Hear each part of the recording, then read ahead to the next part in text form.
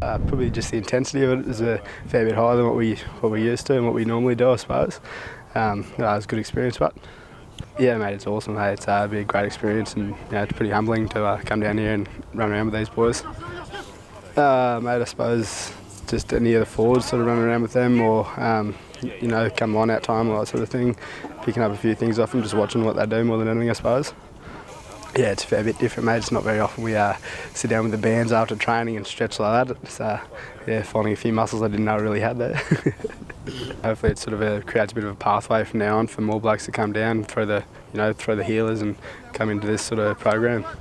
Yeah, Gundy's looking pretty good, mate. We've got Dalby this weekend, so hopefully we can go all the way and bring home the Risdon Cup. It'd be nice.